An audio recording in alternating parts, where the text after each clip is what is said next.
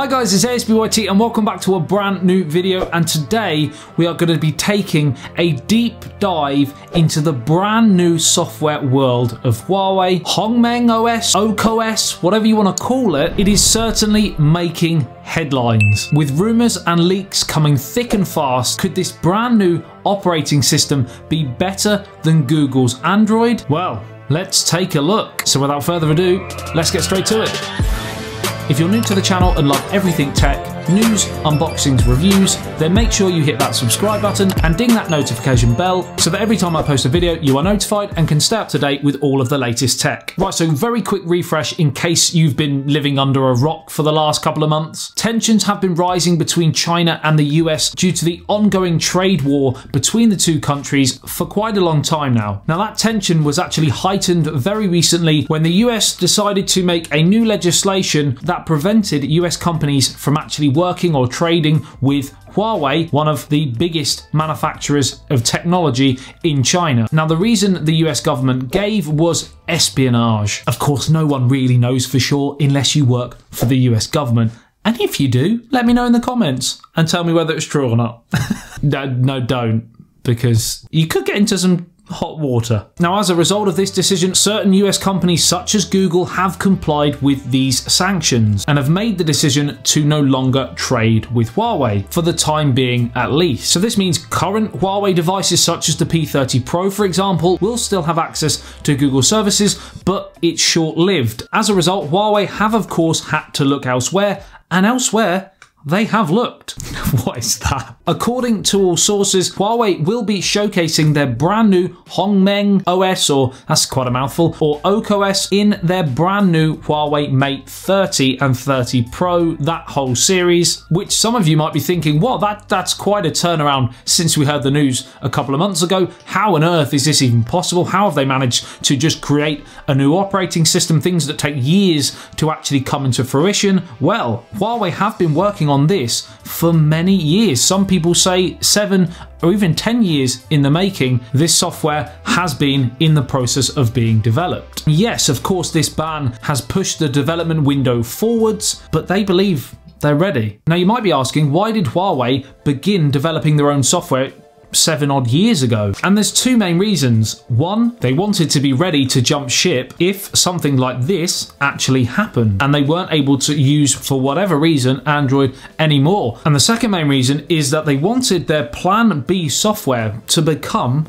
their Plan A software. They didn't like the fact they were so heavily reliant on Google, and in fact this can be seen across all of their devices, hardware and software. They have been developing and creating things in-house more and more over the last few years. Their Kirin SoCs that they use in a lot of their smartphones. Their smartwatches also use their in-house OS, which is called Light OS, I believe, an alternative to, again, Android Wear from Google. They're one of the leading innovators in 5G technology, so they didn't like the fact that they were so heavily reliant on Google, and of course in-house production is far more cost effective, so for them it's win-win. So while they still rely on certain other companies and certain companies that are still residing in the US, that through one way or another, either the ban or them themselves, they're becoming far less reliant. In other good news for Huawei, it also seems like other pretty big manufacturers are looking to Huawei increasingly more and more to create things for them. Well, word on the street is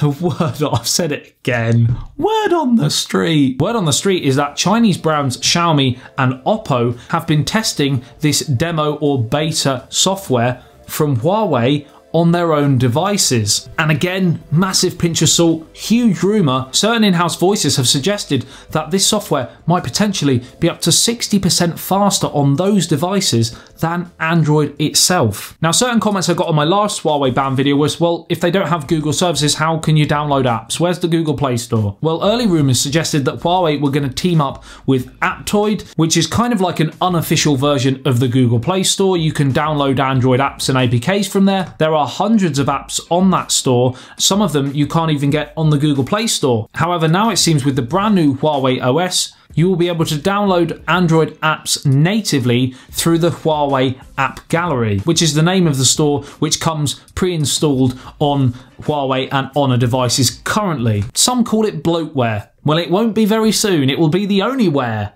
That doesn't make any sense. The operating system also shows signs of Android Green Alliance standard. It means that it is compatible with pretty much every single Android app, certain Google apps aside. Now, if you take into account how many smartphones are created and sold by Huawei each year, and the fact that app developers wouldn't have to make significant changes to their individual apps in order for it to work with Huawei devices, it might seem to most people like a bit of a no-brainer to get involved. One potential downside of this setup that has been rumoured is the fact that certain apps on this brand new OS will need a performance boost in order to work, and that of course will be something that will need to be monitored, tweaked. All involved parties will need to work hard on, suggesting the performance of certain Android apps that haven't been adapted for the brand new OS would be significantly less than on an Android device. So while they've got their work cut out, it's not all doom and gloom. Huawei applied for trademarks of the HongMeng name in multiple different countries: Canada, South Korea, New Zealand, Cambodia, and quite a few more. The trademark covers televisions, computers, smartphones, and Huawei's CEO Richard Yu has said that HongMeng OS or Ark OS will be ready for the end of 2019 in China and early 2020 globally. This would tie in with the release of the Huawei Mate 30 line, although it may mean that we won't get a global ROM of the Mate 30 until early next year, a few months later than we normally do with the Mate line. Of course, the future of Huawei's brand new OS is not black and white, it's green. Bad joke. Sorry. The future is not black and white. There will be huge markets in the world where sales of Huawei products will be affected because of this ban. And there is no doubt that Huawei sales have taken a massive hit. Latest figures suggest anywhere up to 40% decrease in global sales. Don't ask me where I got that information, because I don't know. I've probably just made it up. No, I have read it. Of course, with this ban and the brand new OS, Huawei smartphone sales will take time to recover, but I don't think Huawei, and I don't think they will, should down tools right away and give up, especially when you've got companies like Xiaomi and Oppo potentially being early adopters of this brand new OS, companies who already have a huge market share. The future could be bright for Huawei. So here's where you guys come in. What do you think of the idea of a brand new OS? Is it something you could see yourself moving to from either iOS or Android? Are you potentially going to be an early adopter of HongMeng or Ark OS? Or do you think it's a mountain too high to climb? Or do you think that Trump and the US government will change their stance and they will allow Huawei to trade with US companies again, and as a result Huawei will start working again with Google and Android? Like and share if you did enjoy this video. Bloody mosquito. Subscribe and hit that notification bell if you're new to the channel and want to be notified every time I post a video on anything tech, pretty much daily content here on YouTube. I love you and leave you. I'll see you in the next one. Say ASBYT, peace out.